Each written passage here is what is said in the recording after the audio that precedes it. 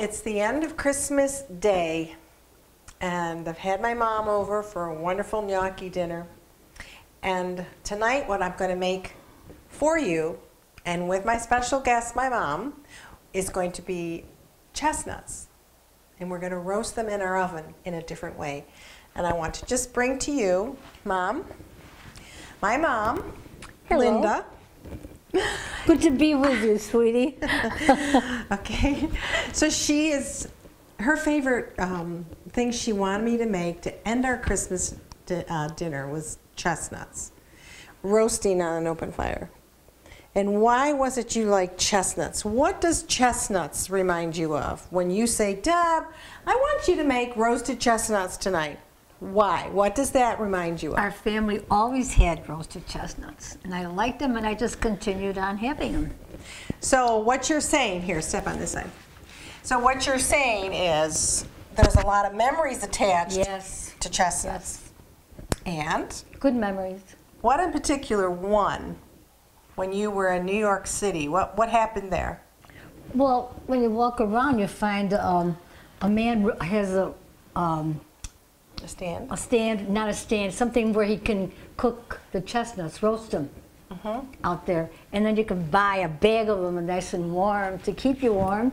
And then you eat them warm and they're delicious and they were nice and tender. So I really enjoyed it. So the chestnuts, to Mom, she passed that memory down to me and my family. So every Christmas Day after dinner, we end up having a dish of roasted chestnuts. Because it's a memory. It's a food that has an awesome memory that my mom had and she passed down on us. Today, with Mom's help, now she's done them different ways, and I learned an easy way, Mom. And what I did here, I've got my little colander, and I've already pre-cut these. This is what I learned how to do. These I washed, because I got these from my local grocery store. To wash them. So I washed them, they're dried. So I'm going to take a nice sharp knife, and I'm going to cut all the way down this way.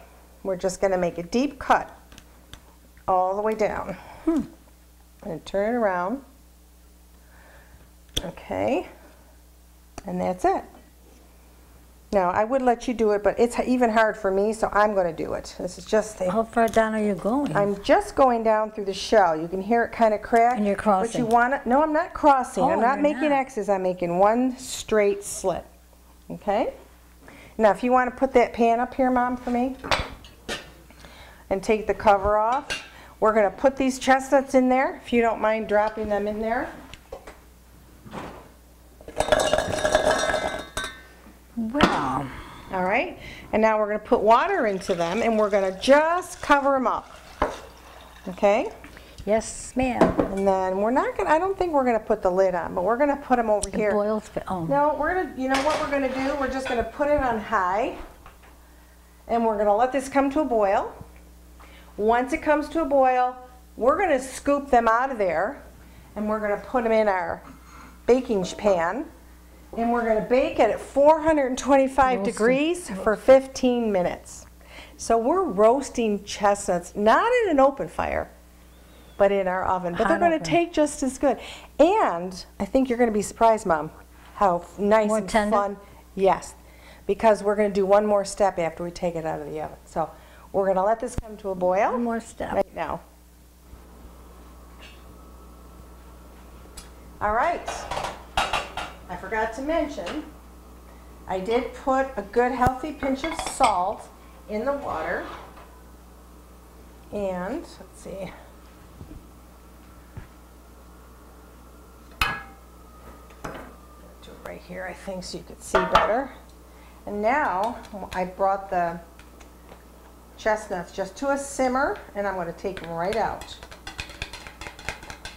Okay. And stick them in our pan. Yeah, this pan's too small. I'll tell you what I'm going to do. Is just kind of dump them right here. There. Okay. Those hot, Mom? She's got hands of steel from how many years of cooking? All my life. Oh. Over 60. And you'll see that when I made the slits, we cut it on the top rounded side of the chestnuts, okay? So now we're going to put it in our preheated oven to 425 degrees. And we're going to just bake it in here for 15 minutes. And then we'll take it out and show you how to do the rest. All right, our chestnuts have been roasting in a 450 degree or 425 degree oven for 15 minutes. And that's what they look like. They popped open.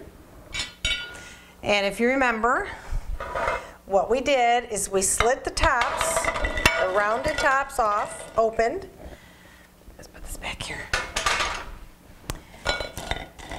We slit the top, and then we put it in a pot of boiling salted water, and we baked them in the oven at 425 for 15 minutes. And now we took them out, and we're going to let them set in this covered dish just to let the moisture work its way down for another 15 minutes, and then we'll be able to open up the shells and release our chestnuts from them.